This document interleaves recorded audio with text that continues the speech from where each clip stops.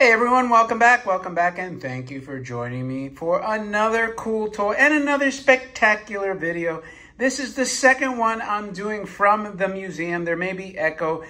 The camera may shake because I don't have any setup here yet, so I'm doing it in my little break room table. And if you saw my latest update video on the build out, you would probably recognize this table. So I don't have any bumpers around here to stop this toy, so this is all work in progress, ad-libbing on the fly, not just what I'm saying, but what I'm doing. So let's hope it doesn't crash and burn.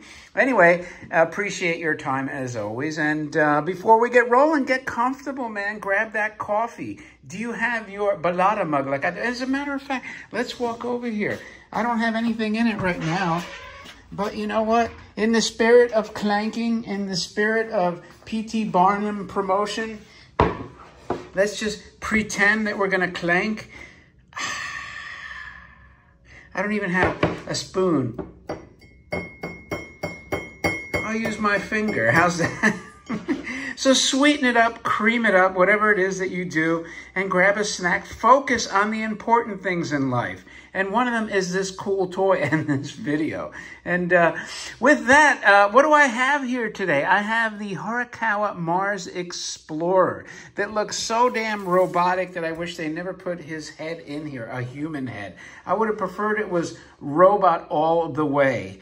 Like Jingle all the way, only a robot all the way. Anyway, the Mars Explorer, exploring, he runs into the space. He suddenly stops running. His mask and doors open, and two guns pop out. Because you know what? Let's face it, two guns are always better than one. With this, I agree with Horikawa. That's why John Wick has two guns, and Lara Croft has two guns in Tomb Raider. A lot of people have more than one gun, especially when it comes to toys. Anyway, the two guns pop out of the chest, firing. I mean, he doesn't wait. He's not sitting around like, should I aim? Nah, he's like, screw that, man.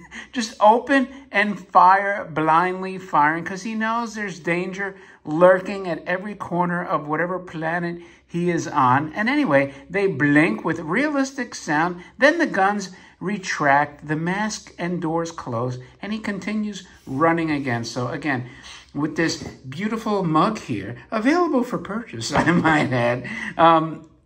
Let's see. No, I don't want to sound like Jeremy from the Quarter, always pushing his coffee, you know, like, oh, today we have cocoa with cocoa beans.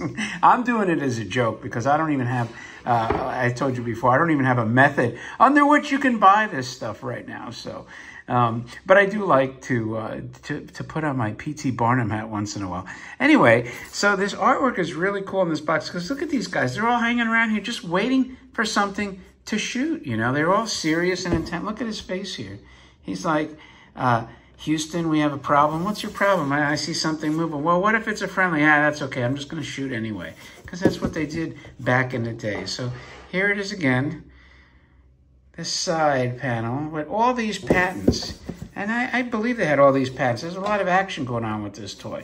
So the toy itself, man, is a beautiful red. Thank God they didn't use that crappy brown that Horikawas are famous for. Now, I mean, some of them are cool with the brown. As I was saying, I actually cut off, I think I turned the video off by accident. I think because I'm holding this on an elevated surface and I put some pressure on it, I think I hit the off button. That's why I got to stitch two halves together. Anyway, as I was saying, this is a beautiful red. Check out these litho details on here. And this is going to be a pain. As a matter of fact, if I can use my mug, not on that side. That's better. Hold on. There. Now I have two hands to work with. Okay. And it doesn't look like I'm going to break it or knock it over. You know, let me pan out a little bit. Oh, I guess I can't. Can I or no? No. All right. Anyway, give me a sec here to reposition, recalibrate. Woo! Don't fall over. Don't fall over.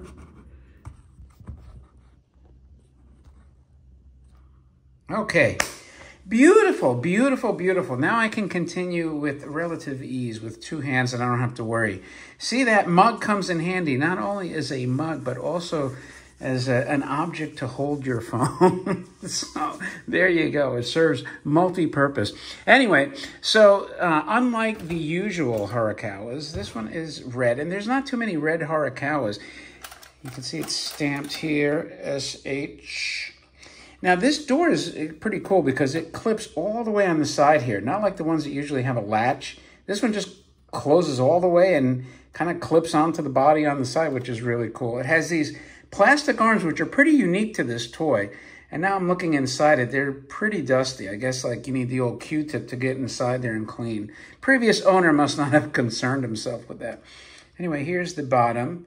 Got some big rugged wheels, man. These wheels look like he can go off-roading. But then again, look at him on those planets. I mean, in fact, when you look at this art, right, this looks like it's like Doom buggy wheels or something. I mean, this is totally 60s, you know, when it comes to that. And anyway, the chest panel says Mars Explorer. So I guess Mars was always looked at as the hostile planet because, you know, let's face it, that's where the god of war is on Mars, right? And then the fly eye, as they call it, is lithographed on here. They actually lithographed these holes, you know, to what looks like holes, but they're actually just black ink, you know. And then the top of his head even has this kind of like radar pattern. Nice chrome ear cap. So anyway, it's a really good-looking toy.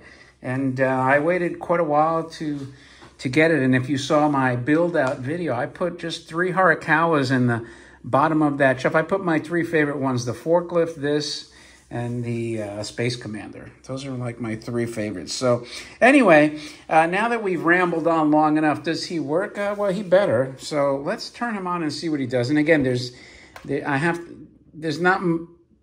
I can't let him run into the camera. He'll knock it over, and I can't let him go off to the side. So it's going to be very limited, but it's not bump and go.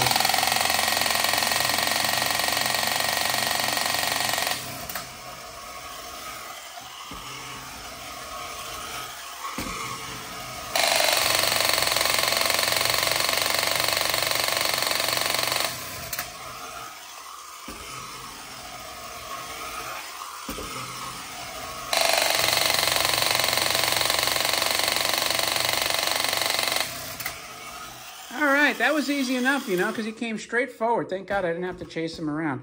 So let me know what you think of this setup here. You know, I may just keep it on here. I think it looks kind of attractive, you know, nice plain background. I'm not on the floor. If I just put some little, like, sandbags or something around here, I don't even have to worry about stopping him. I can do the bump and goes on here. The lighting's a little, you know, but it is what it is. If you like it, let me know. Either way, I appreciate your time. Thumb up the video if you like the video, and let me know what you think of this toy. And again, if you're a lurker, please subscribe. I mean, it only helps other collectors find this stuff, you know, and that's the whole purpose of this channel, man, is to get collectors into, you know, finding this stuff and saving a piece of nostalgia and history that otherwise is going to be lost to time forever. With that, thanks again, my friends, and I'll talk to you later.